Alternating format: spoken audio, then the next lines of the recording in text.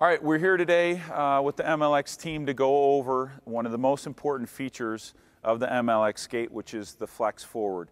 Any great skater that I've ever seen has this bend right here. Okay, this angle is way out in front of the skate, the toe box of the skate.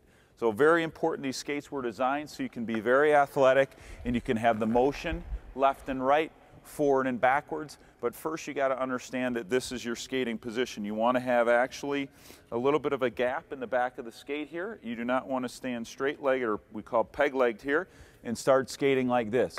You always want to make sure that you have those knees forward, and that's where you're going to generate your more speed from. So first you have to understand what that feels like. You really want to push into the front of the laces, or another great feature with that MLX skate is you have the ability to really press forward and you're not restricted of your movement, which a lot of the skates, because of the way they're designed, you have a hard time getting that knee forward.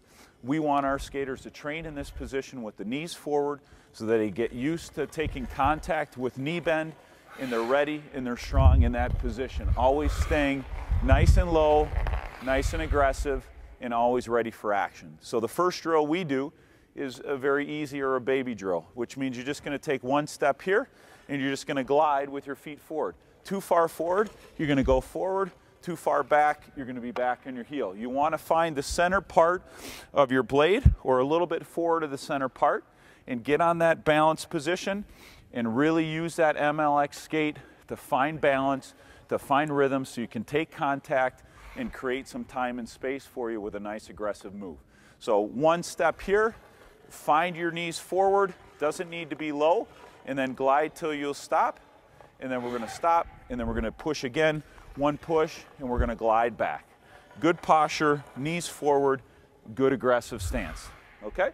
All right, guys, so knees forward, good posture, one step, and then glide, okay?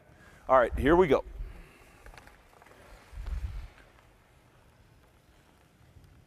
That's it. Good. And then when you're stopped, okay, and then you stop, okay, and then we're going to go back the other way. Again, too far forward, you're going to feel that skate kind of shimmer. Too far back, you're going to feel on your heels of your blades. We want you nice and aggressive forward. You're actually going to pull this toe and kind of cock it up like this a little bit. So when you push forward, you don't go nose over tea kettle. You actually want to pull this up, okay, so you're in good posture with that ankle joint, okay? All right, here we go. Again, nice position, nice and low.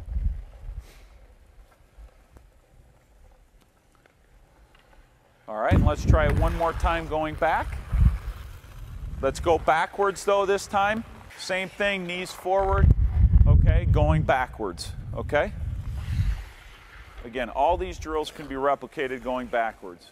Doesn't have to be too low, guys. Again, main thing we're looking for is to find balance on the blades.